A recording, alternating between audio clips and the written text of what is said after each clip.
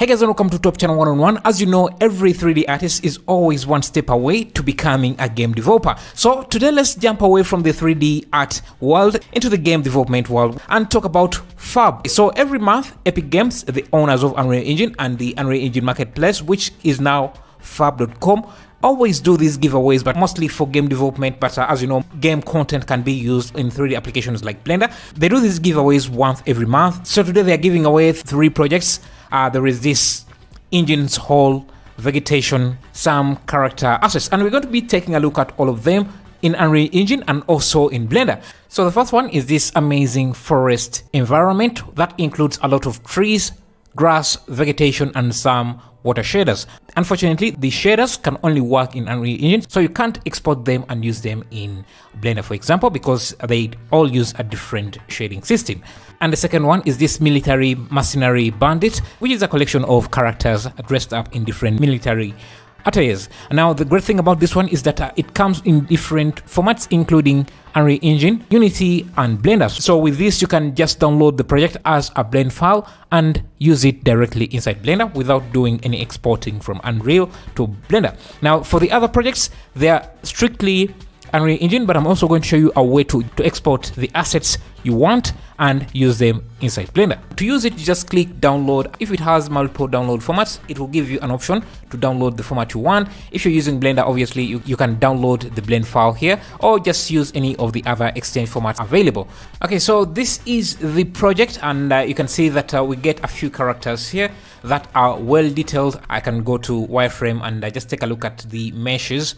They are really well optimized because they are mostly intended for use in game engines, so their meshes are really optimized, but still capturing a lot of detail. You even get a rig for the character rig, so if I tab into that, I can easily pause and animate this character as I want. We only have one rig, but we have multiple characters. So if say you want to use this character instead of this character, we want to use this character, all you have to do is just select the character that is paused and use Shift S, cursor selected, to bring the cursor to the pivot point, and then select any character you want, for example this guy here, and just move them to this position. And now all I have to do is parent them to the armature. So I'm just going to select this character and then the armature, use Ctrl P, and then use parent to with automatic weights, and that will deform that character using the armature we have. So I can hide the original one, which should be this. Yeah, and now you can see that I now have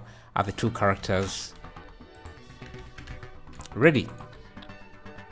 So for the projects that don't have a blend file, basically that only use Unreal Engine, you have to have Unreal Engine installed. And now you can see when I click download, it will just direct me to the Epic launcher where I can access the project and then create a project in Unreal Engine, and that way you can add any of the packages you want. So let me create a new project here, a new blank project.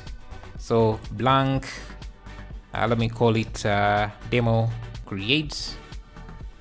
Now we have a new project opened. Now let's add in the different contents we have downloaded. So I can go under the Epic's game launcher. I want this vegetation tree. I can click on add to project and select what project I want this to be added into. It's called demo, so I'll just select that and add to project. So now it has done that. I can come here and you can see we already have the trees and assets here. So I can drag the tree, drop it in, and I have a tree now. I can hit F to center it, and this is how that looks like. Most of these projects always come with a demo projects that you can take a look at and see how things can be combined together. So let's go to that. Just go into the package and try and look for the overview level and just open that up. I'm just going to, I don't need to save.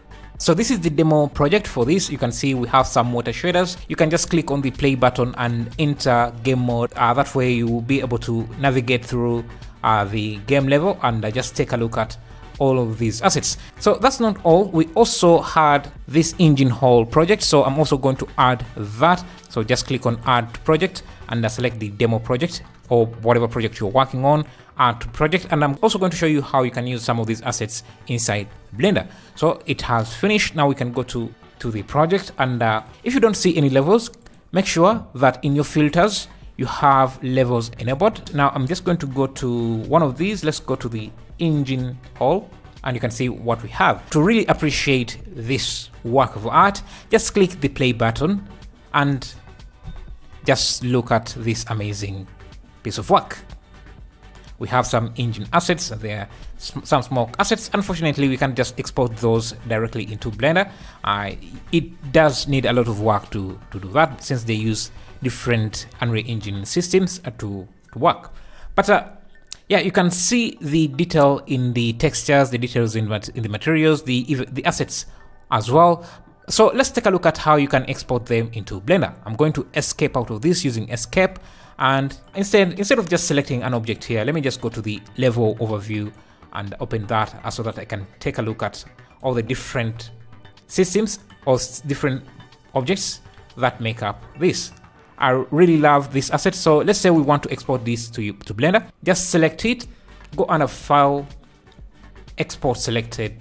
You want to use the GLTF format. That will also set up the materials for you instead of using FBX, which just exports the mesh only. So after that, just click Save, and I'm not going to worry too much about the other things, and then export.